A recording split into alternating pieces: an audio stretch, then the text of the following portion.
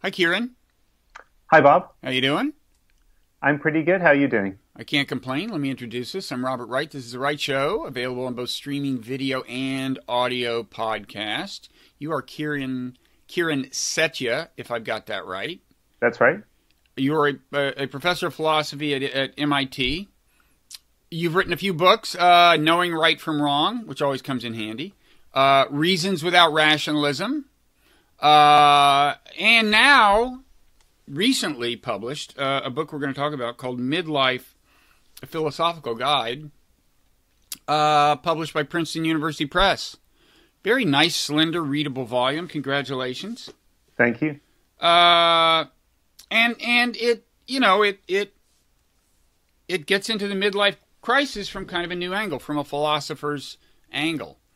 Now, it did induce a crisis in me because I realized I failed to have my midlife crisis, and now it's too late because I'm past midlife. So that's like an opportunity that is lost forever. It's a foreclosed possibility. Of course, it's characteristic of a midlife crisis to have exactly this kind of regret that you didn't do something and now you can't. But in my case, I don't even have the satisfaction of knowing that it's a midlife crisis. It's just a crisis.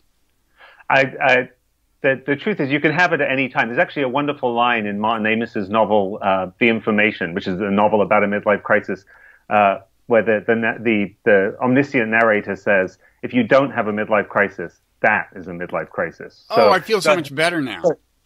It's catch-22 or it's fait accompli. You're good either way. Well, I was going to say that the characteristics of the midlife crisis, which we'll get to immediately, do seem to be, things that can accompany your crises pretty much throughout your life. I mean, I guess at the very end, when you just like, I'm going to die tomorrow, that's a different kind of crisis. But until then, partly because we never really accept how old we're getting. We like. It probably feels like a midlife crisis if you have it, even at my advanced age. Okay, so let's talk about this thing known as a midlife crisis. Now, you say in the book that you wrote this because you had a version of one yourself, starting when you were in your mid-30s, which was 5 or 6 years ago. Yeah. So tell us about your crisis by way of getting to the question of what one of these is. Well, my crisis was sort of the classic first world problem in that I had a stable family and career. I'd made it as a professor of philosophy, and that I had tenure. And I think, in fact, the academic career track sets you up for this because it's incredibly hard driving. That up through tenure, you're constantly needing to achieve the next big thing.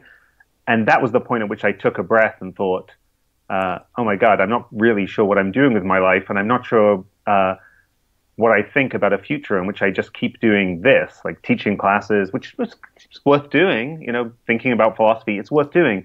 But the prospect of just doing that over and over again seemed extremely hollow. And so I had this sort of moment of alarm of thinking, or more than a moment, a period of alarm of thinking, this is exactly what I wanted, but it is not making me happy. Something has gone wrong. And I mean, part of the solution for me, or the immediate response for me, was intellectual, was thinking, well, at least that's intellectually puzzling. Mm-hmm. How could it be that I've got exactly what I wanted, and yet I feel this sense of hollowness? Maybe I could think about that, and that would at least be the beginning of distracting myself from the sense of having run out of my life plan, having sort of come to an end. Mm-hmm. Okay, so which of the properties of the classic midlife crisis does that particular problem embody, and then what are the other properties? So I think it's helpful to set things out the way you just did, and I do think there's sort of many midlife crises. There isn't just one thing that happens. I think for me, two things were really especially salient. One was the sense of missing out, the sense that my options had narrowed, and it was really clear to me now that I had a mortgage, I had a family. What I was going to do was constrained, and lots of things that I might have vaguely thought alternative lives I might have lived I definitely had to let go of, or at least my relationship to those other possible lives I could live had to change in some serious way. That was a big part of it. And the other part of it for me had to do with a sense of the emptiness of the sort of relentless pursuit of projects, the continual success, failure, and achievement. Then you replace it, then you do something else, and the sense that life was kind of a grind of in which even success felt like a kind of failure. And so those two parts of it were very big for me. I mean, I think another thing that people often deal with at midlife that is very challenging in different ways for different people has to do with regret and misfortune and sort of coming to terms with the ways in which one's past is not the way you want it to be, and you can't change that now. And that was something I was also dealing with, but the story I just told you was one in which the primary elements, I think, are really about missing out, the inevitability of missing out, the fact that you only have one life to lead, and that even if things go well, there's a kind of emptiness that can afflict you that's very puzzling. Okay, so the first part of your career was like kind of wanting to be a tenured professor, wanting to be a tenured professor, wanting to be a tenured professor. And then you became a tenured professor and realized this is all I can ever be. Realistically, not that it's impossible to change tracks, but realistically, this is it. Absolutely, yeah. I felt like there was a kind of change in my relationship to what I was doing, and that I was no longer doing it because I wanted to do it. Even if I wanted to do it, I had to do it. Basically, This was the career that. This was something I could do. I had who leaves a tenured job? Like I said, I had a mortgage and a family, so there was a way in which I felt constrained. And I think that's a common experience for people in midlife, to feel like, in practical terms, making a change is extremely difficult. So the prospect of sort of throwing it all over and saying, yeah, maybe I'll start a band, or maybe I'll become a writer. It's very hard in practical terms to do those things. So yeah, that was the core of it. It's interesting that both realizing a fundamental aspiration, as you did when you became a tenured professor, and failing to realize your driving aspiration, both can lead you to look back and start imagining, wait, wouldn't it have been better if I had taken some other path, right? I think that's right. I mean, in a way, I think that observation is sort of a first step towards a kind of philosophical therapy for this, which is recognizing that, in fact, no matter what had happened, right, there's no way things could have gone where I wouldn't be in a position, where everyone isn't in a position to look back and think, oh yeah, I missed out on things that really matter to me. Because unless very few things matter to you, life is going to involve loss and sacrifice and letting go of things. So I think, yeah, the thought, no matter how it goes, there isn't some magic life I could have lived in which there wouldn't be alternatives that I had to let go of. I think is a step towards sort of reframing that life situation in a way that's helpful. So that's one of the steps you recommend, recognizing what you just said.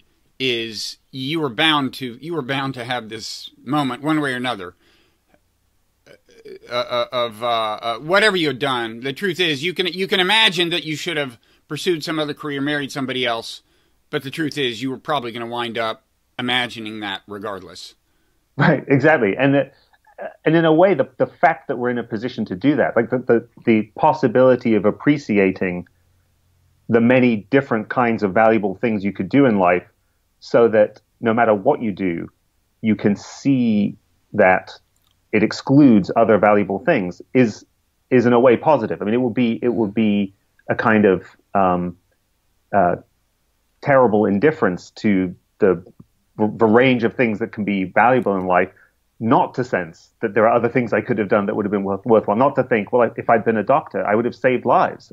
As a philosopher, I am not doing that. Or if I'd been a musician, I would have had creative activities in my life that I don't have. So I think recognizing that the only way not to have that is to think is to sort of limit your horizon so much so that you're not capable of appreciating very much, is a way to reorient the experience and sort of reframe loss as a kind of side effect of something good, namely the human capacity to appreciate a great diversity of values.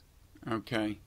Now, before we talk more about what can characterize a midlife crisis and what to do about it, why don't we talk about how real a phenomenon it is in the sense of, I mean, if it happens to you, it's real. But I mean, I guess I mean kind of how predictable it is. You know, as you point out in the book, this only became a thing kind of in the, I guess mainly in the 70s. There were some kind of academic treatments of it, and then there was a wild bestseller, Gail Sheehy's book Passages. Yeah. And I think there had been in the 60s, I think it had been probably discussed, but in the 70s, the midlife crisis really became a thing, and then there have been arguments, I guess, over like how much of a thing is it? I mean, how likely is it to afflict you? Are there gender differences? And so on. So what do you, how real is it? How predictable, how pervasive? So the sort of potted history is something starting off from the 70s where the sort of stereotypes emerged is something like this. The sort of initial stereotypes were heavily gendered. So, and this was partly to do with the fact that in 1974, when Gail Sheehy was working on the book, the women she was interviewing, the majority of them hadn't gone to college. They had a very different kind of, in the US, had a very different kind of career trajectory than men. The sort of two main things that happened after then were in the 90s, culminating around 2000, there was this gigantic survey sponsored by the MacArthur Foundation called Midlife in the United States.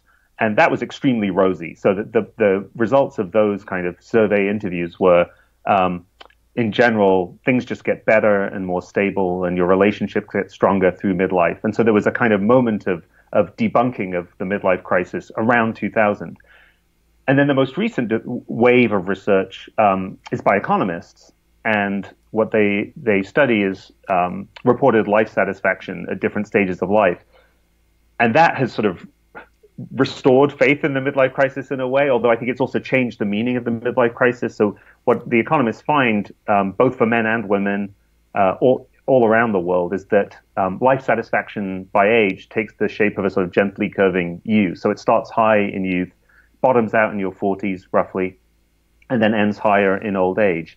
And so the question of how that sort of U-curve shape relates to crises or sort of moments of intense difficulty in midlife is that's another question, and that's a further complication. But the idea that midlife is fairly pervasively a period of relative discontent with life is supported now by about 10 years of reasonably robust social science. Of course, there are a lot of potential sources of discontent in middle age. I mean, for example, there's just some correlation, I'm sure, with the likelihood, and this may be differ according to gender, but the likelihood of your having, say, adolescent kids or whatever. I don't know what the correlation might be, but that's an example of a variable that could correlate with age per se, and where the dissatisfaction could just derive from, like, you know, the fact that adolescents are a pain.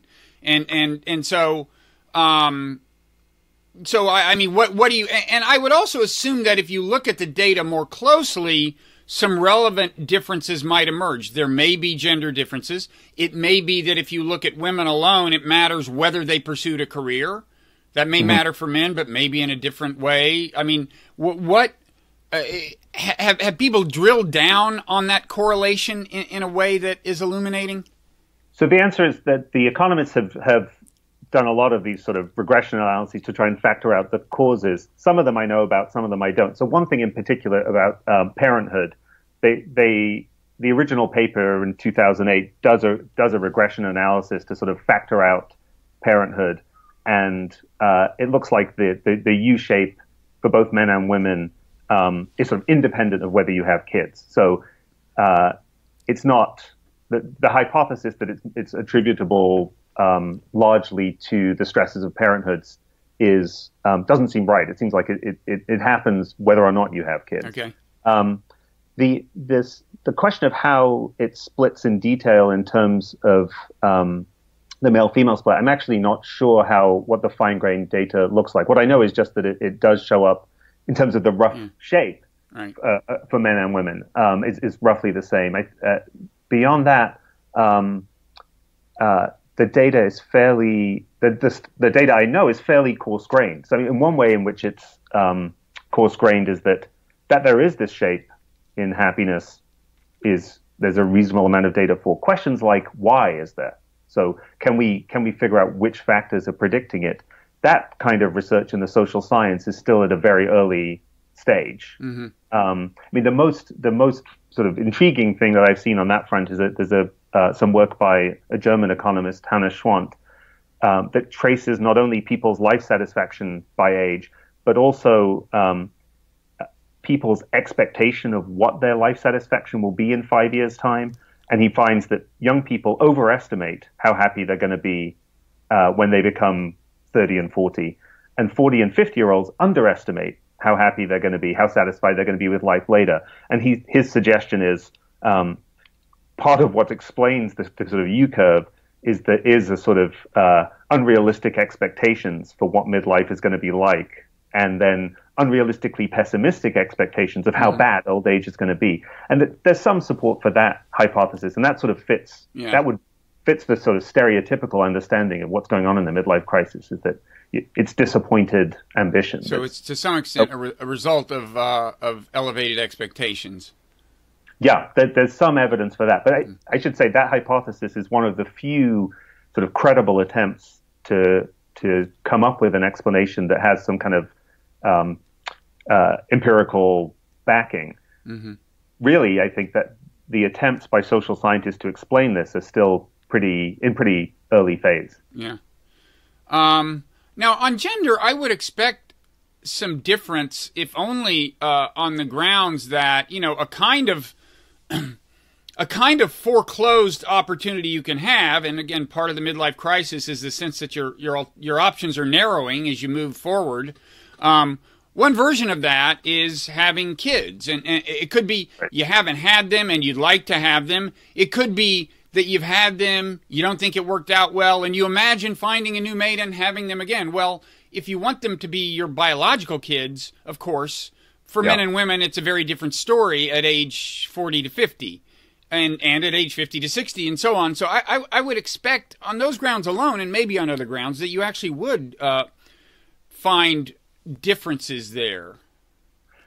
That sounds quite plausible. I mean, one of the case studies I take up in the book is Virginia Woolf reflecting, as she does in her diaries, on the sort of contrast between her life and Vanessa Bell's. And the crux of that is the sense that Vanessa Bell has kids, Virginia Woolf doesn't, and that's a kind of lost opportunity, and that there's a kind of part of what's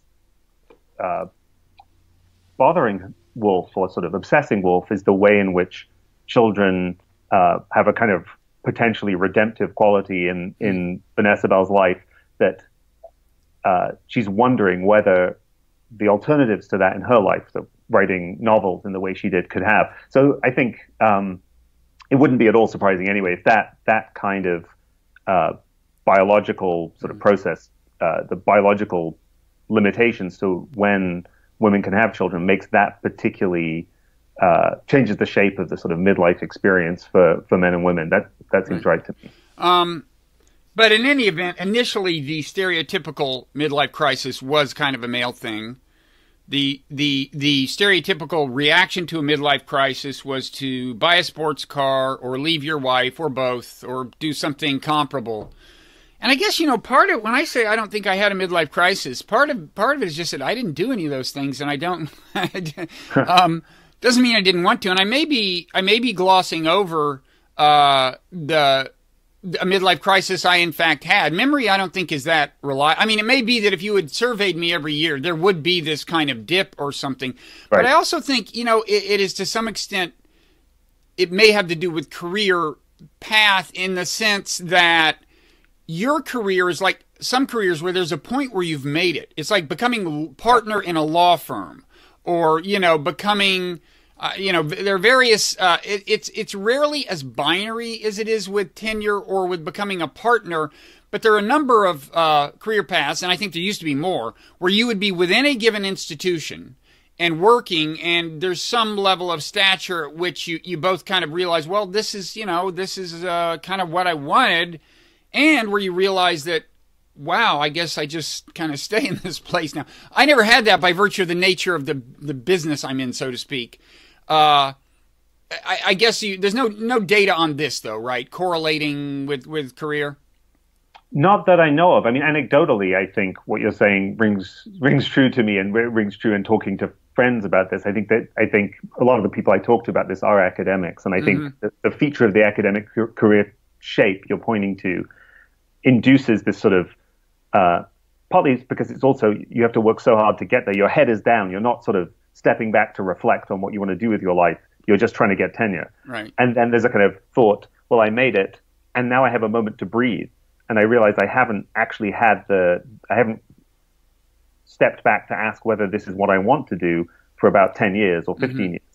So I think that particular career shape is probably maximizes your chances of having this stereotypical kind of midlife crisis or becoming partner in a law firm. Or I think those things have a similar shape. And I think you have that with having kids too, because there's a kind of point at which either you did it or you didn't.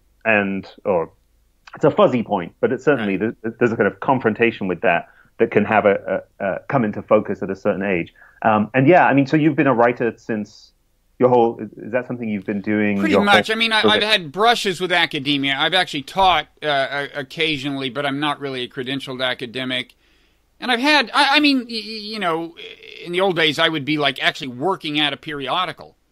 But then at some point I just went kind of on my own, and it's been very improvisational since then, I guess, and a series of, fluctuating affiliations that maybe brought some money and freelancing and writing books and so on. So it's just been more fluid, and so maybe it's good that you're never taking it for granted. You always have to figure something else out.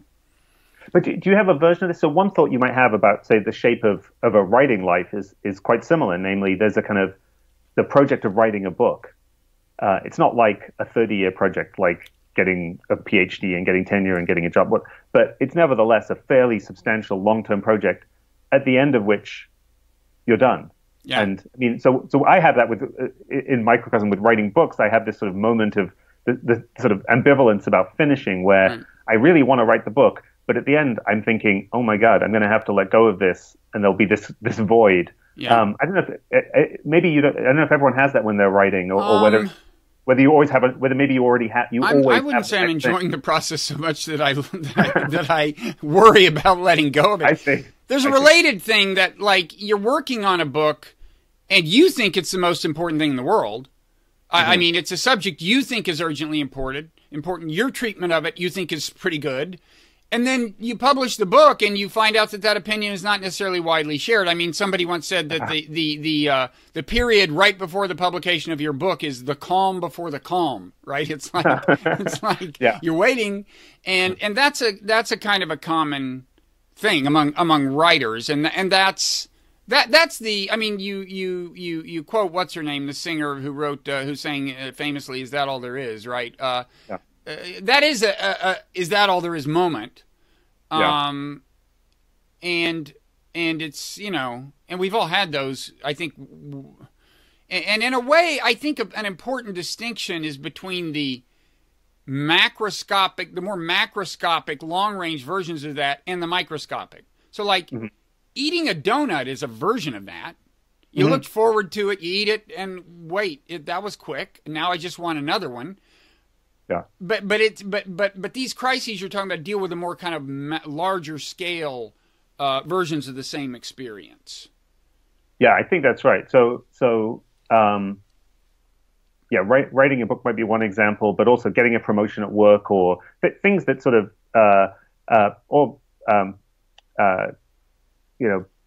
hooking up with someone, like things where there's a kind of reasonably substantial consuming kind of project in life, I think, can generate this sense that success feels like failure. That once you're done, you feel like there's a certain kind of disappointment.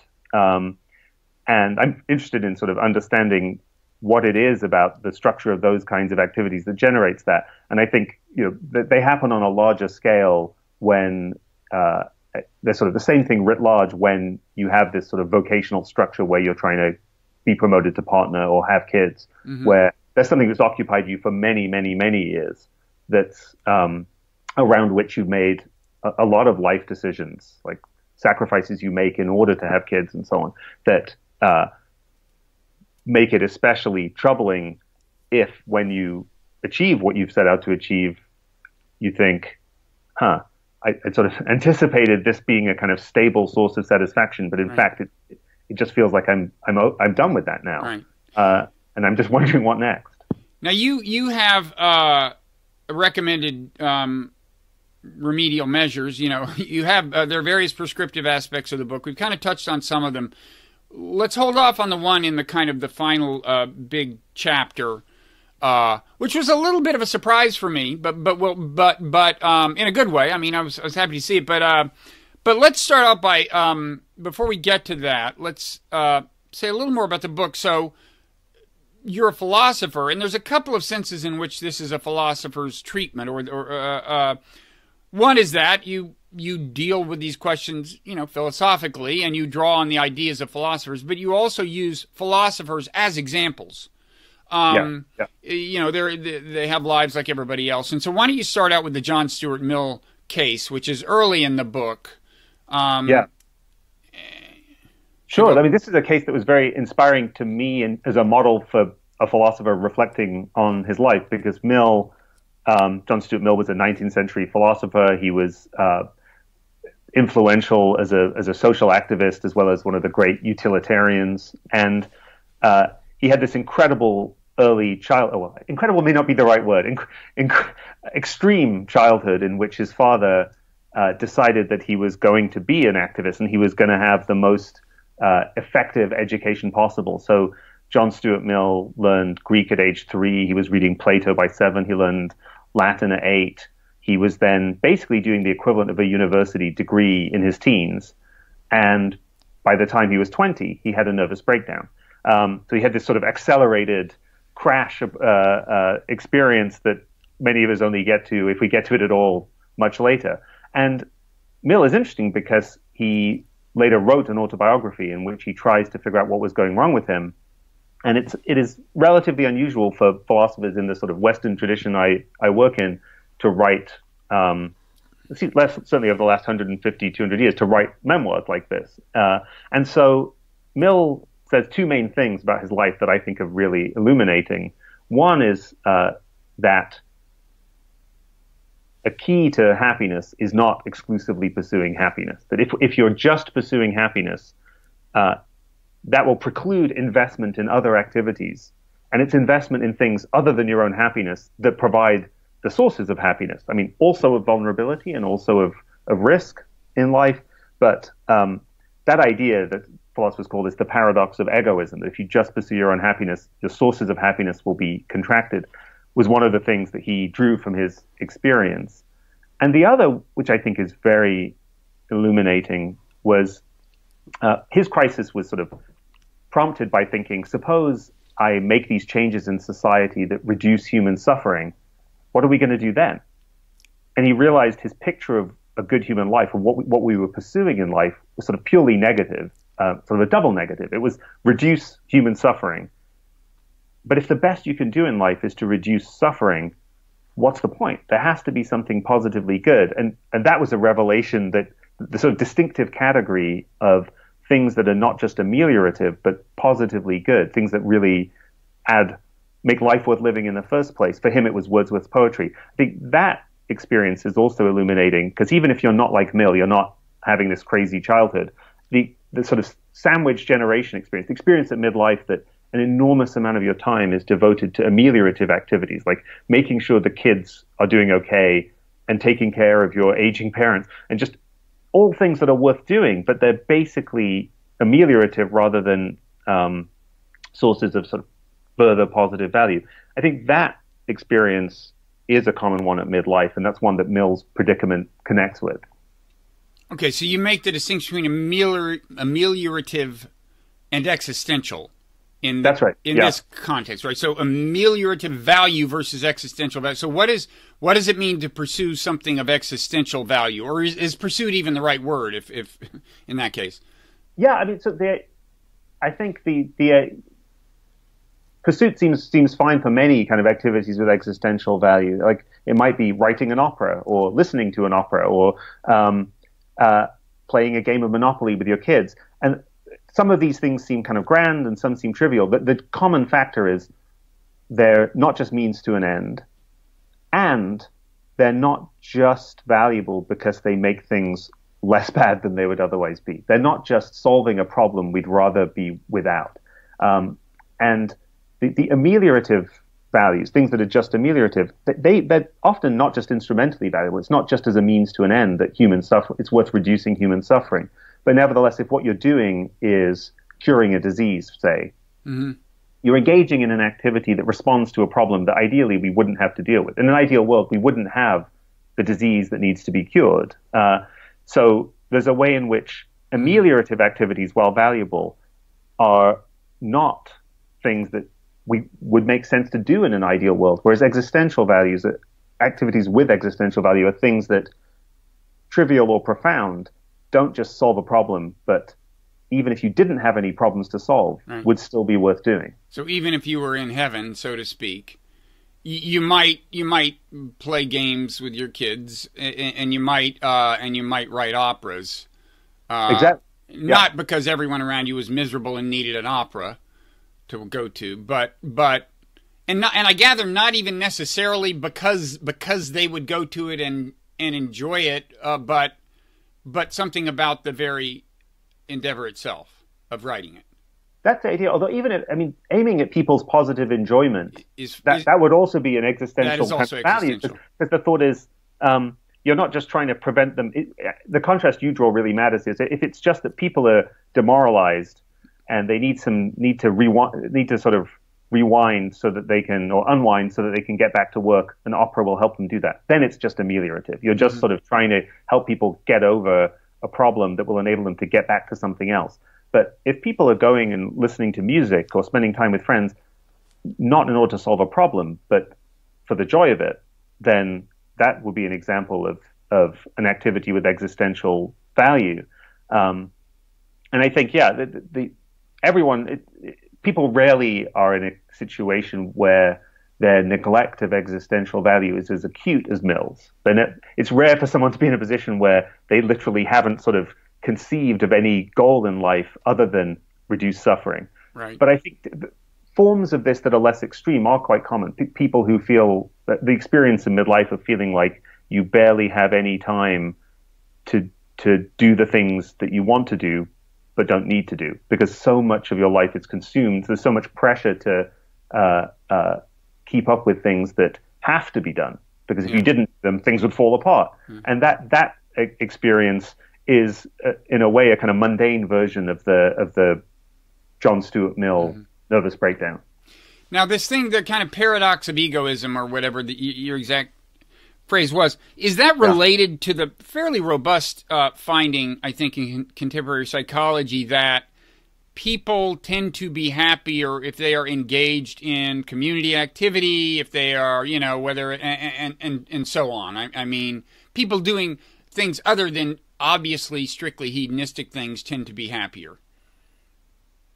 I think the answer is basically yes. I mean, I think that the sort of philosopher's paradox doesn't necessarily suggest that particularly communal or sort of social activities will be especially effective. It does suggest that if what you're just pursuing is your own happiness, that is going to threatens to be counterproductive. But it's at least consistent with, and it definitely fits very, very comfortably with the studies you're describing. Yeah. Right. Okay. So, and this, I guess, like, that paradox kind of afflicts people at all ages, right? I mean, that can be mingled in with the other elements of midlife crisis.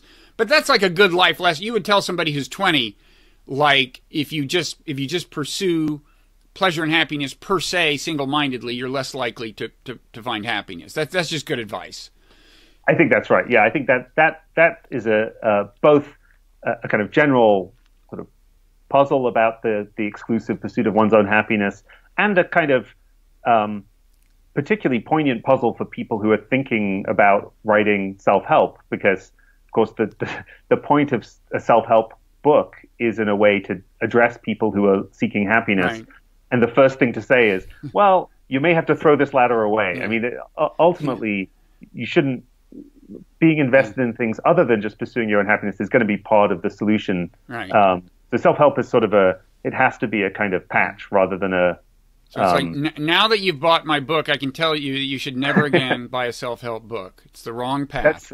That's exactly. That's the kind of guru I aspire to be. So once you bought my book, it's a good business model. Exactly. Yeah. Exactly. Yes. Although I had the sense that, like, a lot of self-help writers, they want you to buy the next book and the next book too. You do have to set up your sequel, but it can, in principle, if you're good enough guru, be something other than a self-help book. I see. You move on to stage 2 at that point. This is my advice to you, young man. Okay. I will try to conceive that. But yeah, I mean, it was definitely it's one of the ways in which working on the book was sort of the sort of question of how to occupy the role of giving advice, which is sort of a weird one for a philosopher, because philosophers often don't want to be directive in that way. But in particular, being directive in trying to help people to think about their own happiness, when the first thing you have to say is, well, that may not be the right goal, is, well, I get that out of the way right at the beginning. So there's that. Okay. So Mill, like I said, you get into Mill and this the business of egoism and the problem he confronted kind of early in the book. In the middle of the book, I would say you talk about more what we started out talking about, the more classic elements of the midlife experience. These kind of closely related things of, like, a sense of constrained future options, the kind of feeling of, is that all there is? And a kind of retrospection that leads you to wonder if you shouldn't have taken other paths and maybe regret not taking them. These things are very closely related. Now, is there anything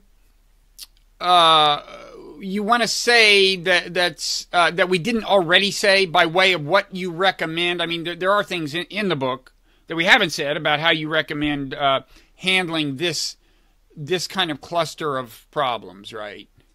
Well, I think the one thing that we didn't touch on before that I found very interesting was a connection between these experiences and a thought experiment that philosophers have talked about a lot in somewhat related contexts, which comes from Derek Parfit, which is the temporary condition thought experiment. So this is supposed to illustrate the ways in which one's retrospective attitude to an event can come apart from the attitude you should have had at the time. So cases where there's something you shouldn't have done at the time, or you should have disapproved of at a certain time, that later it can be rational to approve of.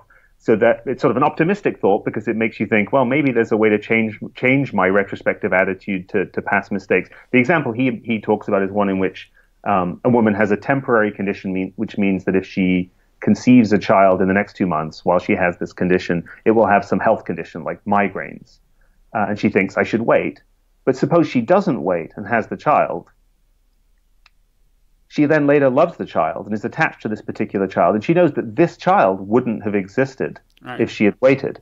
And the thought is, well, maybe at that point, she isn't compelled rationally to regret a decision, even though she admits it was a bad decision at the time. And now she can sort of retrospectively affirm, or at least be ambivalent about it. And so the thing I was interested in exploring was how that works and how far that extends. So how far it makes rational sense for attachments, not just to the life of a new human being, but to activities in your life, or other things that you might care about, relationships, say. How far those kinds of attachments can play the same role in making sense of a sort of retrospective affirmation of events either decisions of yours or things that happened to you in the past that at the time were you should have wished not to happen. And so that's a point of contact that I found really intriguing, that I think is worth pursuing between sort of ideas in contemporary philosophy and this pervasive sort of phenomenon that people have to deal with of coming to terms with their past in midlife and figuring out how to feel about the past. Yeah, I mean, everyone's life has at least some positive things that they can plausibly believe they would not have if they had taken some other path. Right. And so the question is, how far exactly? So the question is sort of, even when those things don't sort of outweigh the bad that happened, even when you think, but still on balance, my life might have been better if I'd taken some other path. Can my attachment to the particular positive things in my life make sense of why I don't wish things had gone differently? So if I think, well, yeah, I could have had a better career if I'd made different choices in college and I kind of screwed things up then. But nevertheless, although it would have been better, right now, I even though it's not perfect, I'm attached to my career as a doctor, or my career as a nurse, or my career as whatever it might be. Is it possible for that attachment to sort of play a role as a counterweight to regret, in the same way the attachment to the child that, you know, it was a mistake to sort of procreate, cannot operate as a counterweight to regret? And I think it's quite tricky to figure out whether it can, but ultimately I think that it can be reasonable to rationally affirm decisions on the basis of your acquaintance with and attachment to the particular good things in your life, even when you acknowledge that in the abstract it could have been better some other way. Right. Yeah. And does it do any good for people to just reflect on the fact that it is just human nature to wind up having that is that all there is feeling, or to, you know, to look back longingly at something they might have done, and if they had done exactly what they're fantasizing about doing right now, there's a really high probability they would still have the same feeling, right? Yes, yeah. And I think there's definitely a tendency, looking back at alternative decisions you could have made, to not to remember the fact that decision was both risky in ways that it might have turned out badly, and that even if it had turned out pretty well, you would still be in a position to look back at the other trajectory and think, well, what if I'd gone the other way and it had turned out incredibly well? So I think you're right that sort of thinking about the way in which this kind of reflection is inevitably going to be available can be helpful. I mean, it's a way of, at the simplest level, it's a way of recognizing that certain kinds of second guessing about your life are not a sign that anything went wrong. Right. They're just a function of a human capacity to reflect and consider alternatives, and that there's a real question about how much role that kind of reflection on alternatives should play in our evaluation of the particular circumstances of our own actual lives. Right. Now, in a way, you're recommending a kind of selective reflection or a selective analysis, right? I mean it in this sense that if you have children, I mean, you're pretty much bound to love them. And if you ask yourself, well, would I want to have taken a path that led these children to not exist? The answer is no, because we get attached to our children. On the other hand, the fact is, if you had taken another path, maybe married somebody else, had different children, you would feel that way about them. But you're kind of recommending that we not dwell on that so much as what we do have that's positive. Right. The thought is that what happens in these cases is the fact that you know that were you to have chosen the other path, you would then be in a position to affirm it. Right. Maybe affirm it even more strongly doesn't compel you to sort of not affirm the path you've actually taken. It's perfectly reasonable to let attachment to your particular children determine your attitude to these past events. And I think that is, I think it's both a natural human response and a reasonable human response. There's no I don't think there's any basis for sort of criticizing or being skeptical about the reasonableness of those kinds of attachments to particular individuals.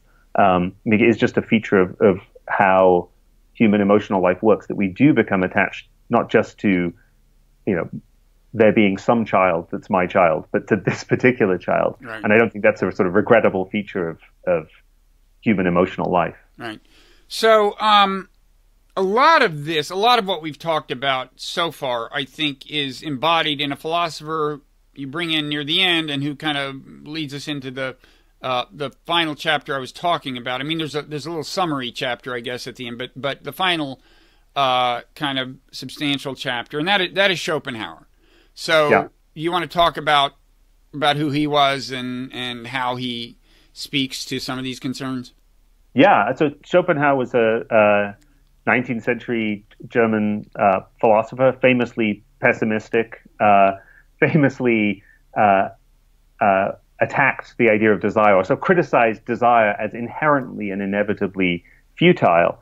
And his basic picture was that the problem of desire is that when you get what you want, you have nothing to do. So if you get what you want, you're going to be bored.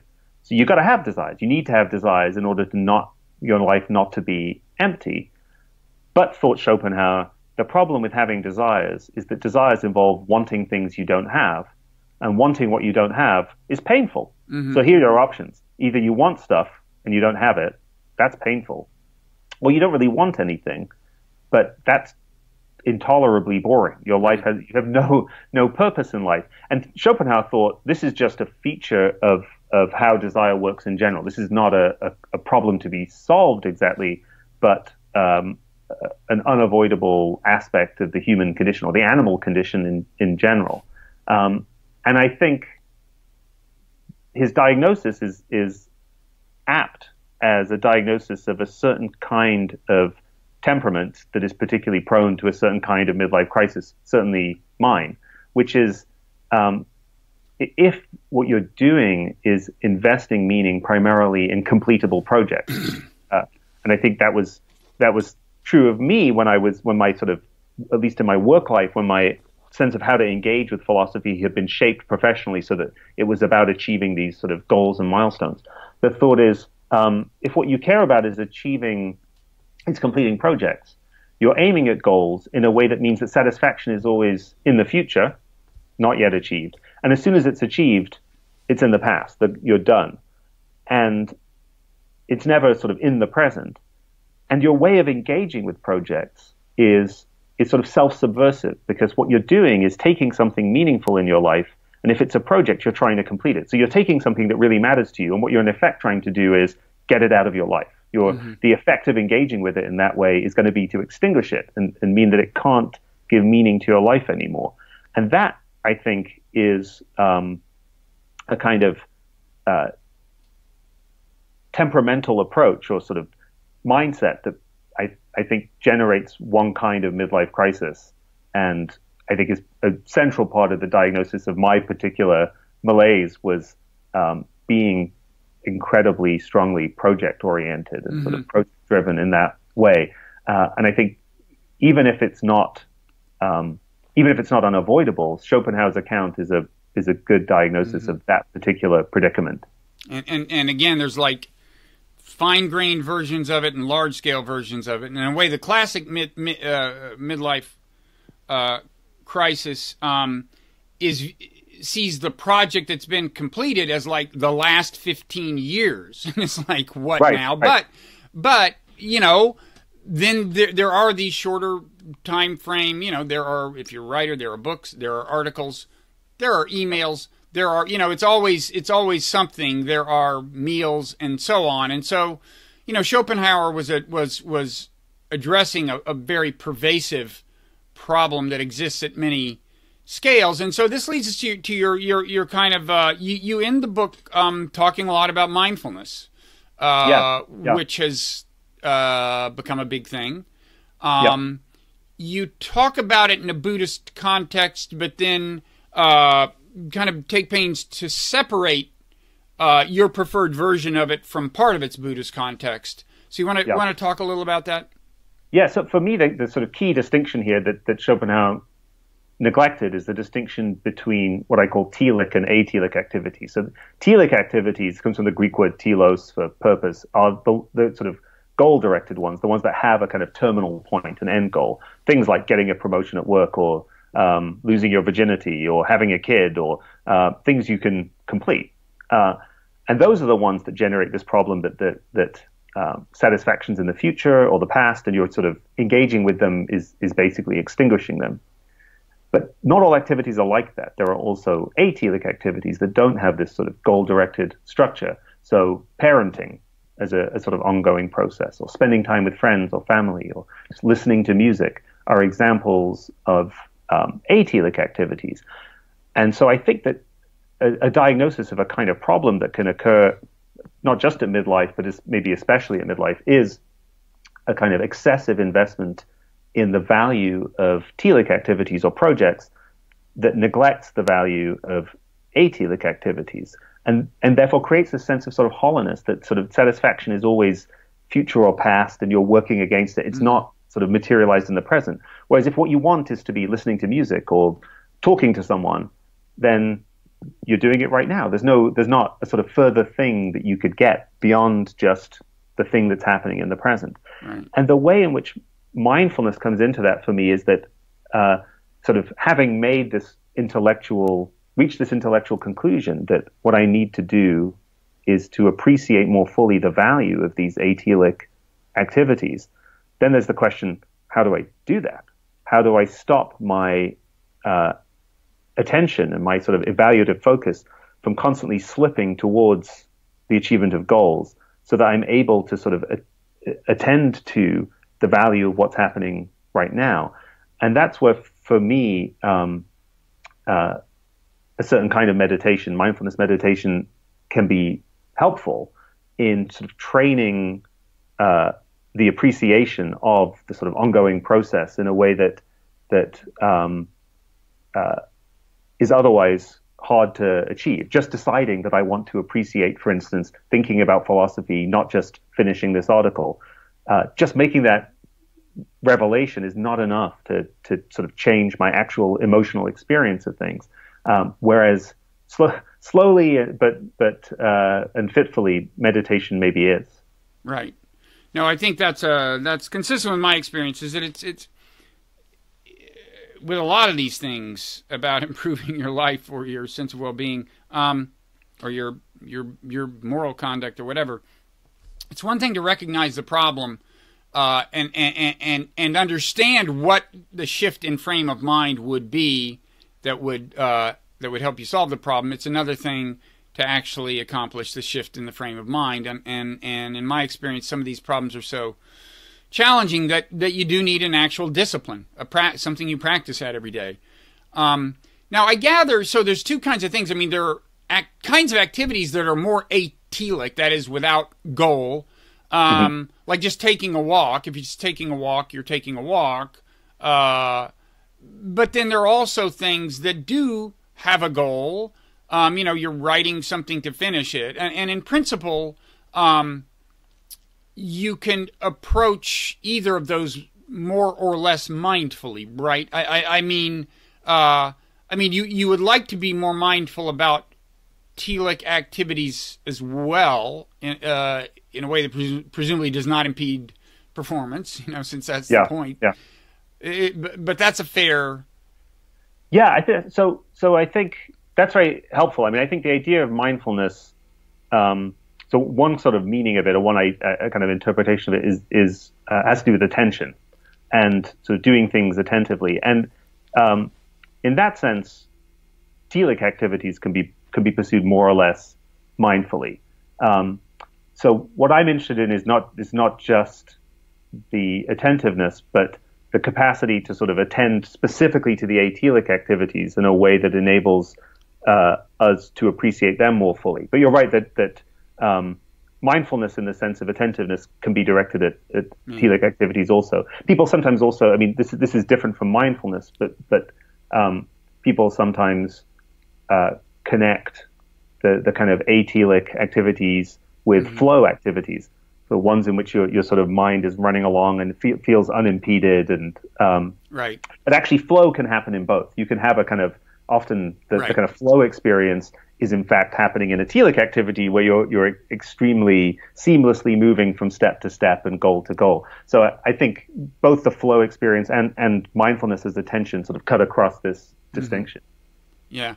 The now I said you take pains to separate your views from parts of Buddhism. I mean, the term mindfulness comes from Buddhism, or it's a translation of a Buddhist term. And the part you want to separate yourself from is the not self idea in Buddhism, the idea that the self doesn't exist, and appreciation of that fact, seeing that, experiencing it, is liberation.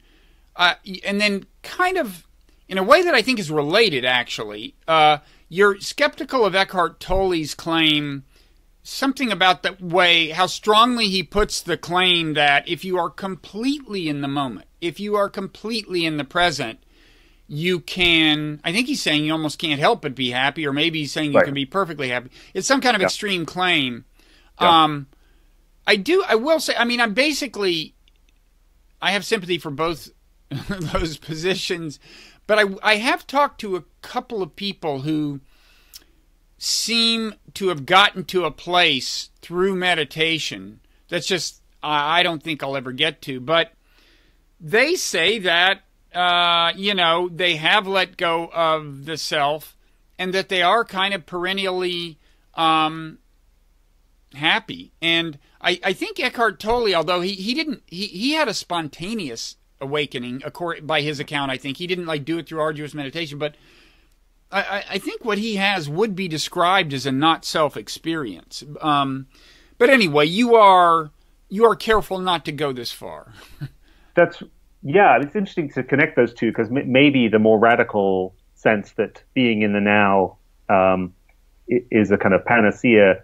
Maybe if what was happening in the experience was a kind of no self experience, it would be more radical. So I'm very much open to the idea that something sort of conditional, that if the no self doctrine were true, or if what was happening was appreciating the non-existence of the self, that would be more radical than the kind of use of meditation to just appreciate the ongoing atelic activities.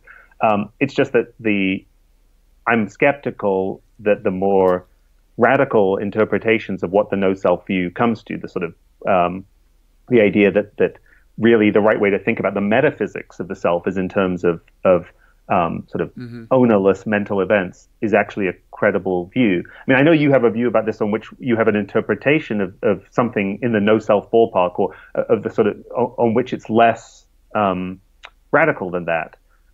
And so there's an interesting question whether there are sort of positions in between rejecting the sort of the most radical versions of the no self view on the one hand, and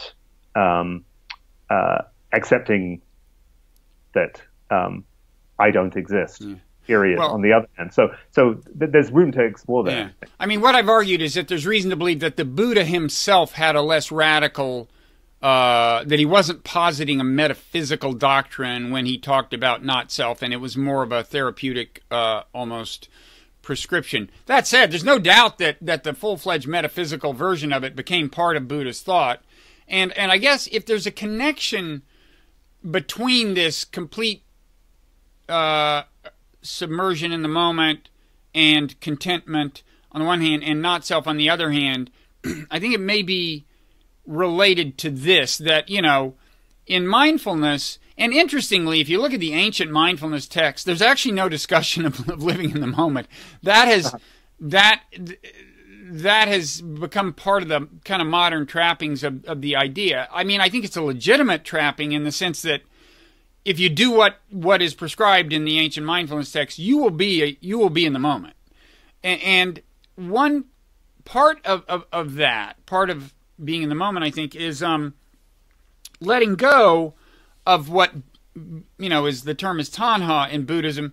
It's the craving either for something you don't have or to be rid of something you do have. It's desire and aversion, and I think if you imagine a world in which there is none of that, you've totally let go of that. And I'm convinced that some of these people get pretty close to that through really arduous discipline. If you imagine a world in which you view everything without either desire or aversion, I think the argument, well, I think what may be the case is that a lot of the glue that holds your conception of the self together is gone. That a lot of, I mean, after all, both desire and aversion come from the point of view of a person. These are the interests of a locus. Mm-hmm. And there's a philosopher I talk about in this book I wrote about this who argues that the very, if you let go of this tanha, the desire and the aversion, the bounds of the self naturally collapse, because the construction of the bounds of self is a product of those things in a certain sense. So that's what I would imagine, but I'm not one of these people who has been there, so to speak. So that's kind of conjectural. Yeah, I find it very intriguing, and it's very interesting to try and think about the kind of experiences you're describing and what they mean exactly. Because,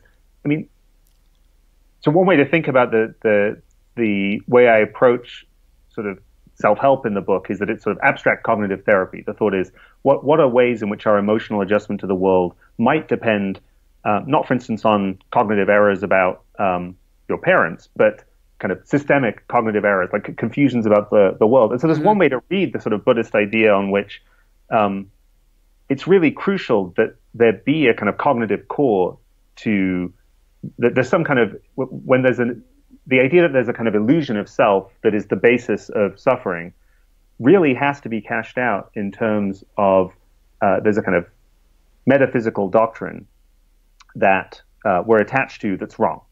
And that's the interpretation that I find that I'm most wary of, because I find it very hard to I can see how, as it were, if the radical metaphysics were true, the sort of no self metaphysics were true, it would have these profound emotional consequences. Mm-hmm. I'm just not sure it's true. Then there's the question, well, suppose it's not true, or what to make of the experiences you're describing. Mm-hmm.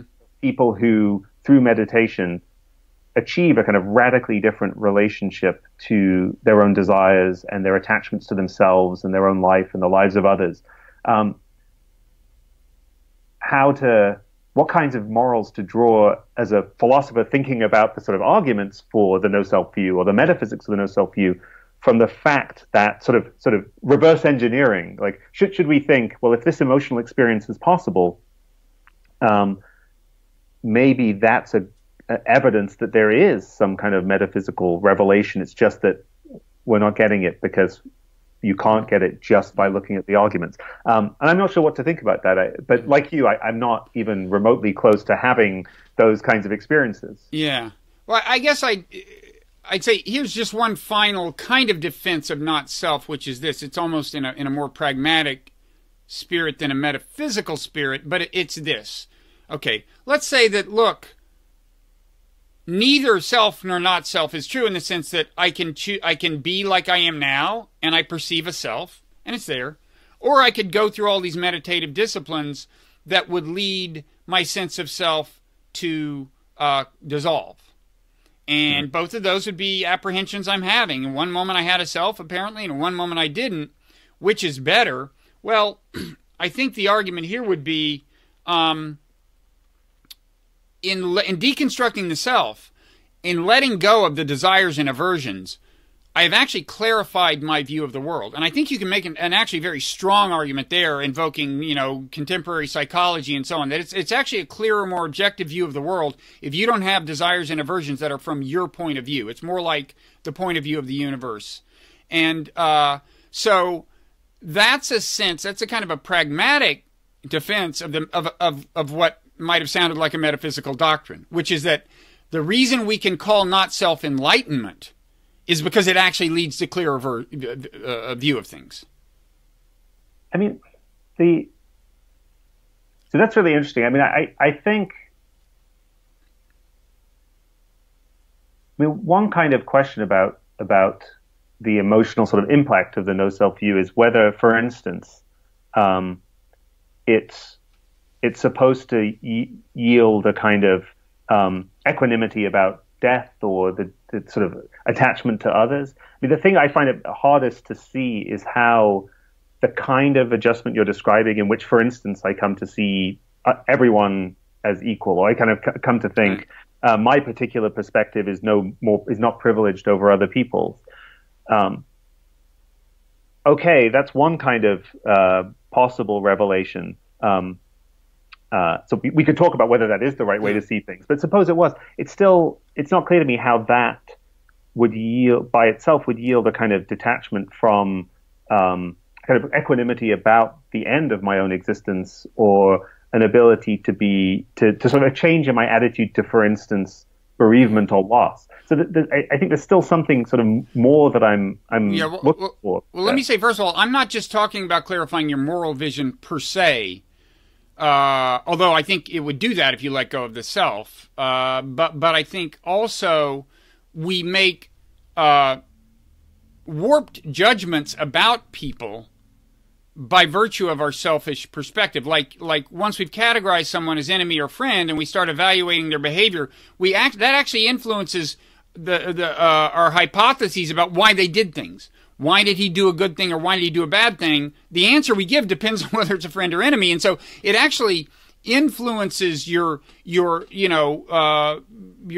description of the world and your hypotheses about the way the world works and why things happen. So I just want to be clear. I'm not just talking about an objective moral point of view, but an actual truer view of the world. Now, as for, it's funny that you should say it's not clear to you how that makes death easier. Well, if you're not, if you've let go of all preferences, that includes the preference in principle to be alive. I mean, if you've really let go of desire and aversion, the aversion to death fades.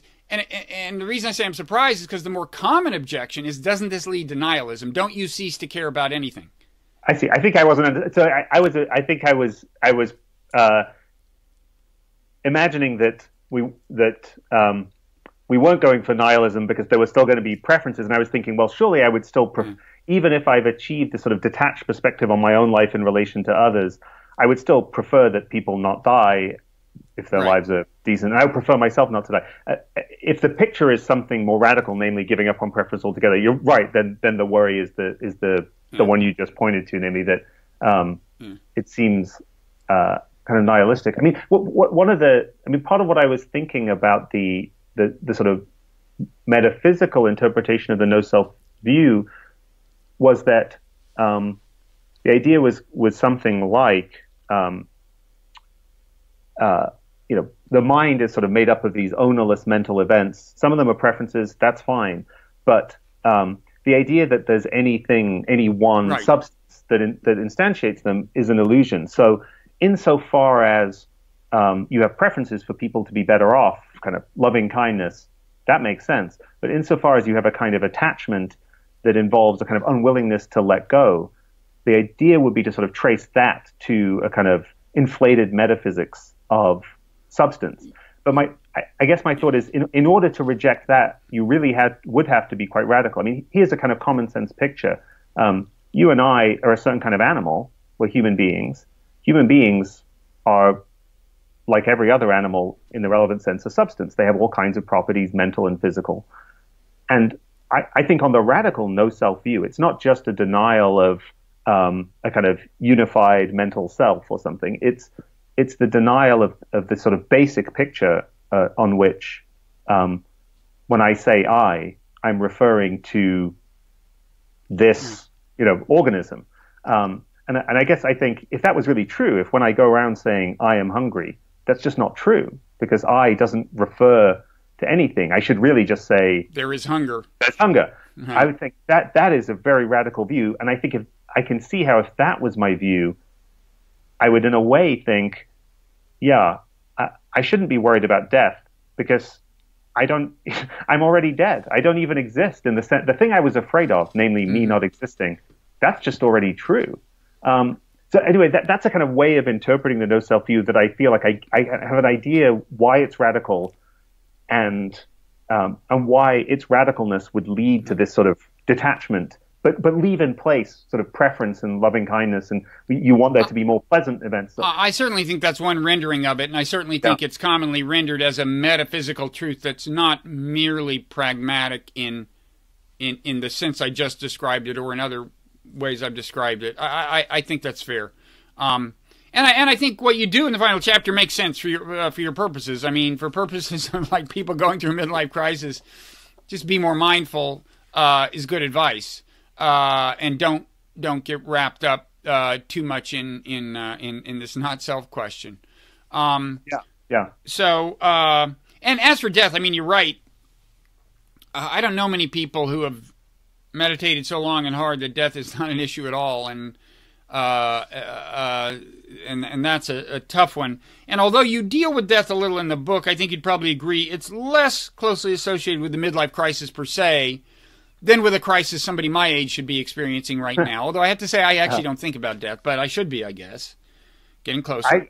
I wouldn't necessarily recommend it. I mean, death is one of those cases where I feel like some people find the kind of philosophical therapies for death, like thinking about prenatal non-existence or things like that, find them helpful. I have to admit that as someone who does think too much about death, it's a case where, unlike thinking about missing out or obsession with projects, the philosophical treatments for fear of death they don't hit the spot for me. Right. So if you're not thinking about it, I would say that. Yeah, I mean, I know you do in the book get into the prenatal thing where like, hey, being dead's no worse than not being born. That wasn't a bad time, was it? But I agree. The less you think about it, the better for most of us. And in any event, if you're still blessedly in midlife, you probably don't need to think about it much at all. If you've been lucky health-wise. So anyway, thanks for writing this. It's very, like I said, readable, witty, midlife, a philosophical guide, Princeton University Press, and a good Christmas present, I'm sure. The thought that has no doubt occurred to you. Thank you. That would be great. People told me that sometimes they were reluctant to give it to people because they didn't want to implicate that the target of the gift was in midlife. So I should say I'm understanding midlife very expansively. Well, and if you give it to people, give it to people in their 50s, 60s, and 70s, and it's a compliment. It's flattering. Yeah, it surprised me that you would deny that you're in midlife. I feel like I was very quick to identify with midlife. I leapt for the label as soon as I could, but I feel like in general, people also then afterwards cling on to it for as long as they can. So, I'm still attached to it. Yes. Good. I'm in late midlife, where I plan to remain forever. Excellent. That sounds great. Okay. Well, thanks a lot, Kieran. This was fun. Thank you very much.